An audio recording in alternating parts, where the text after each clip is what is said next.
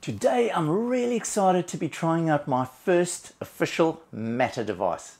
Now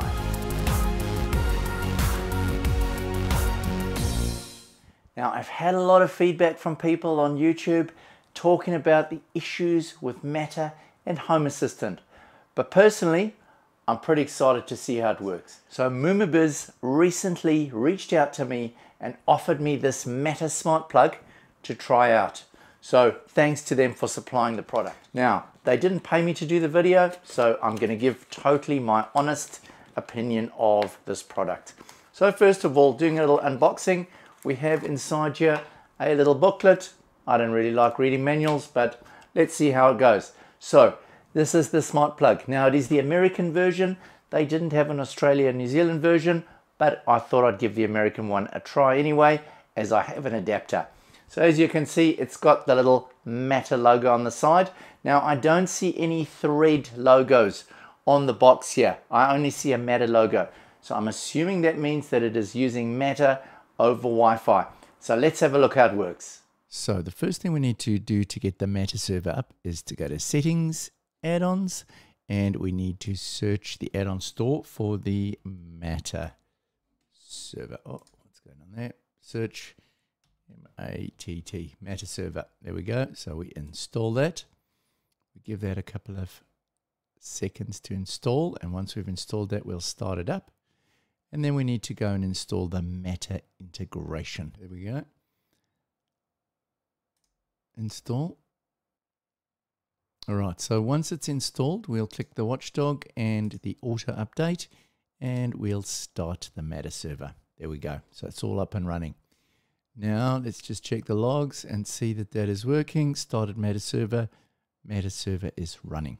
Okay, so next up we need to go to Settings, Devices and Services, and now we need to go add the Meta integration. There we go, Meta Beta. We will add that. Submit. All right, so let's just have a look at that. Set up Meta integration with Meta. Okay, so that is all done. So now we go to our mobile phone, click on our Home Assistant app, and we go Settings, Devices and Services, and then we want to add a device integration. Then we select Add a Meta device, and it now uses the camera, and we go and scan our QR code. And you'll see there that will pop up. It immediately recognizes that it's a PowerPoint. So now what we do is we have to wait. Now this can take quite a long time. I think for me it took about a minute or so to load up, but it does work. So you just have to be patient here.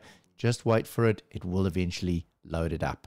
So here we go now. It's just accepted that it's connected, and it shows there that it's got the Meta plug, and we just need to go continue, and then it will connect that all up to Home Assistant without any issues at all.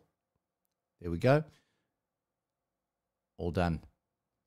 So now we can see we've got our Meta plug all connected, and we can switch it on and off using the controls. Now one thing I do notice, it didn't bring any of the power measuring in.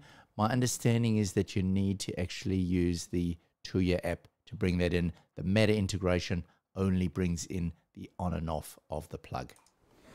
So all in all, I'm really impressed with this little smart plug.